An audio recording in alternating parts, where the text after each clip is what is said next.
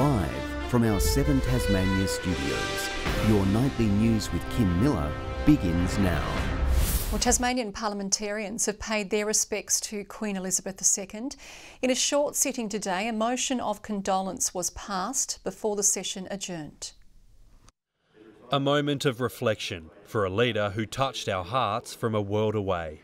As an inspired leader who personified dignity and decency in public life. Tasmanian Parliament passing a motion of condolence for Queen Elizabeth II. Her Majesty visited Tasmania 7 times, the first fondly remembered.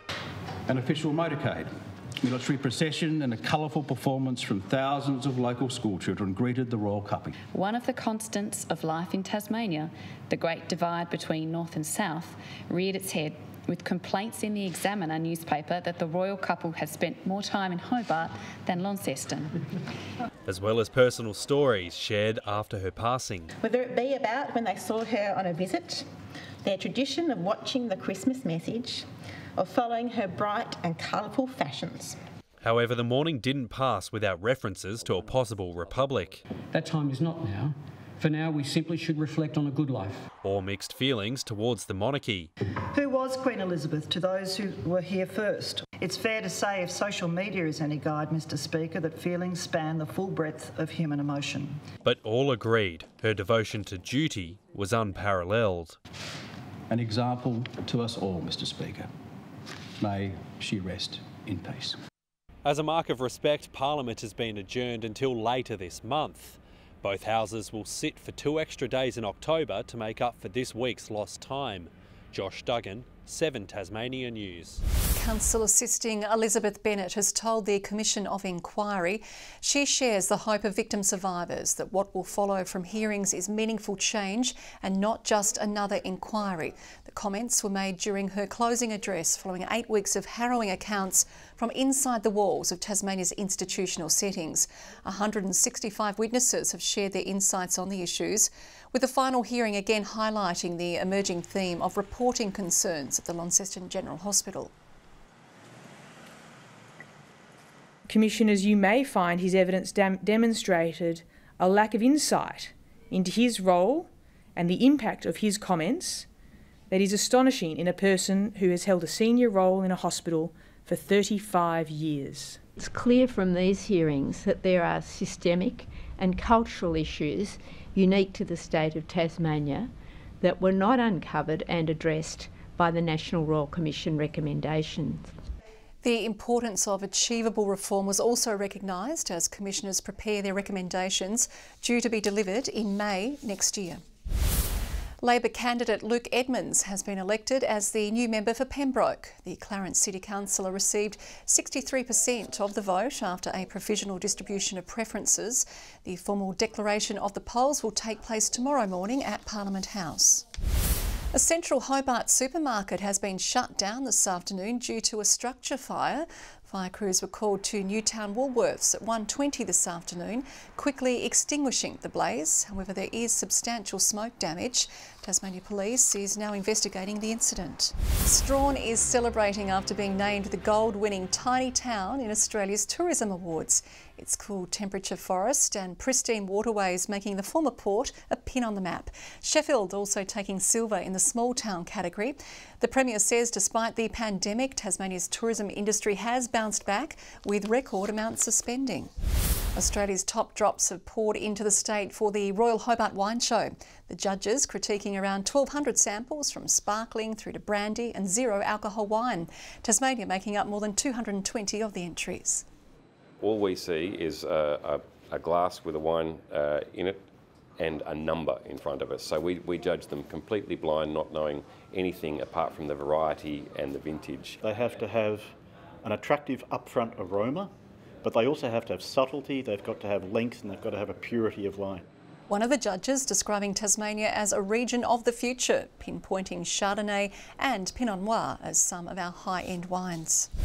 The biggest hotel on the northwest coast is less than a month away from opening, with locals rushing to be the first to stay. We've taken a look inside the 187-room Novotel in Devonport, which has transformed the city's landscape.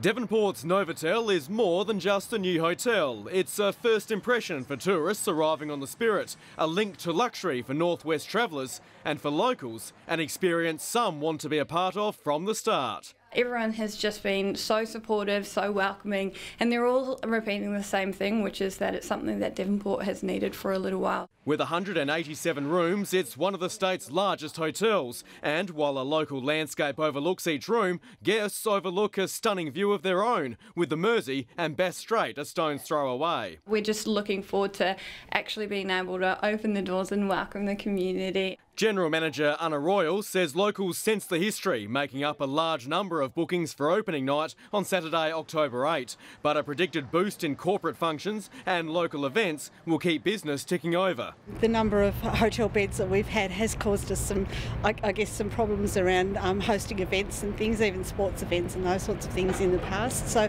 this will just increase the offering. The idea for a new luxury hotel in Devonport was dreamt up back in 2009 as part of the Living City Master Plan. Now, 13 years on, that vision has finally come to life.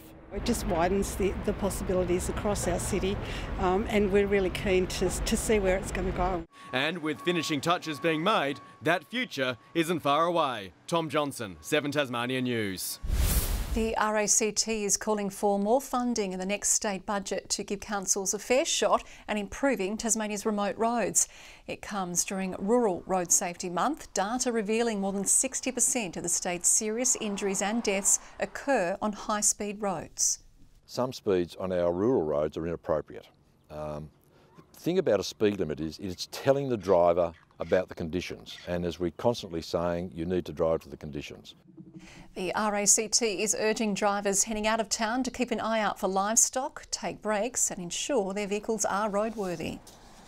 Tasmania's petrol prices have plummeted to their lowest since October.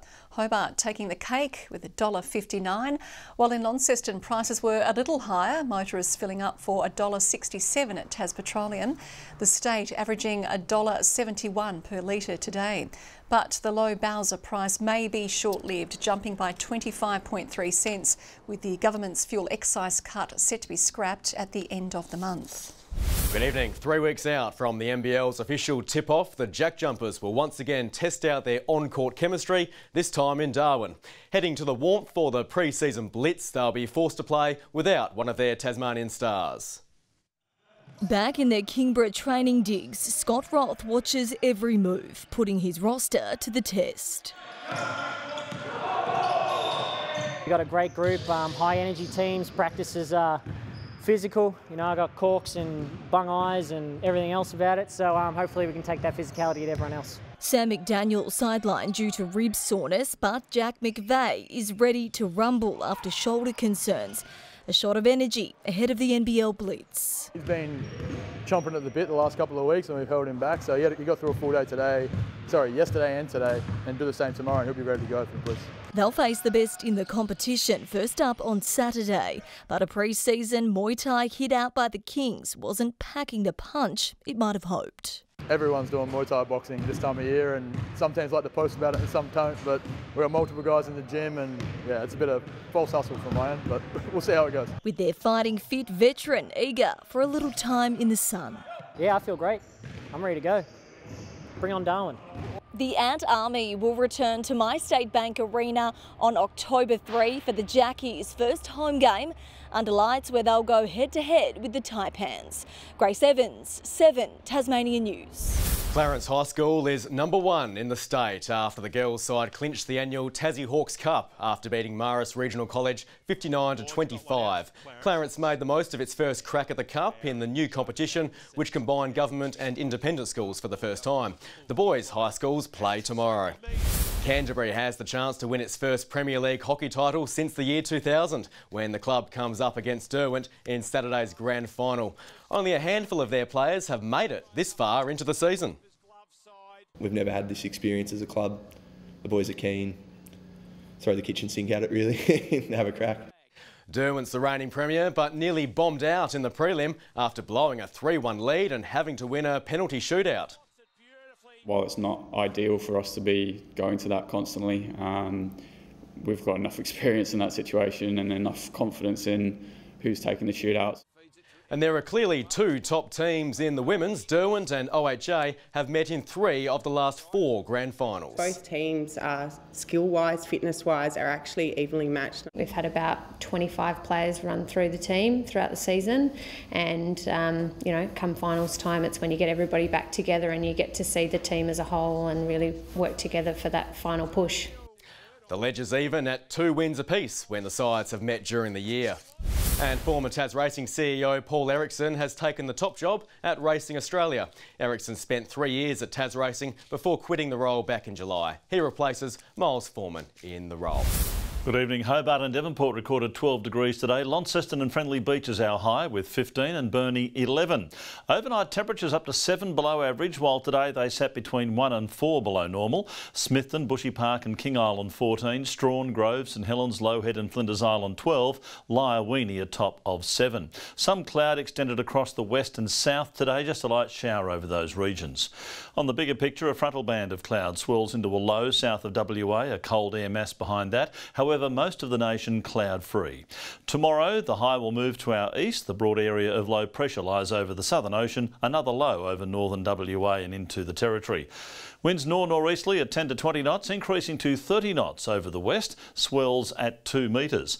Strong wind warning for waters between Low Rocky Point and Stanley, from the northern tip of Flinders Island down to St Helens Point, and also from Wineglass Bay to Tasman Island. We also have a frost warning across many districts, temperatures dropping to -2 in susceptible areas. Forecast for tomorrow.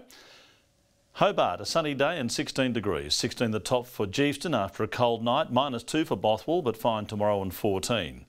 Launceston, a high of 15 degrees, -1 overnight. 14 for Devonport, maybe a late shower, partly cloudy for Cressy. For Burnie tomorrow, a high of 13 degrees with a late shower moving in. A morning frost for Strawn, -1 to 16 the temperature range. 15 the high for Curry with late showers. And for St Helens, partly cloudy 14, 15 for Swansea and Orford. On Thursday, showers extending from the northwest with little reaching the east coast. Showers for most districts on Friday, more frequent over the north and northwest. And on Saturday, showers again across the state, winds becoming light in the evening. Showers as well in Perth tomorrow, a possible storm for Adelaide, a late shower moving in over Melbourne, 19 there to start. An early shower and 18 in Sydney, partly cloudy in Brisbane. Darwin, a nice 36. Don't know if it's nice, but it's 8 degrees and mostly cloudy in Hobart. 8 right now in Launceston and 7 in Devonport. Looks like we've worked a couple of minutes late again tonight, Kim. I hope I can get home in time for Farmer Wants a Wife. I'm counting how many times they say the word connection. That's what my life's like at the moment. Stay connected, stay tuned in, Merv. Thank you very much. That is all your news for now. Thanks for your company this evening. Good night.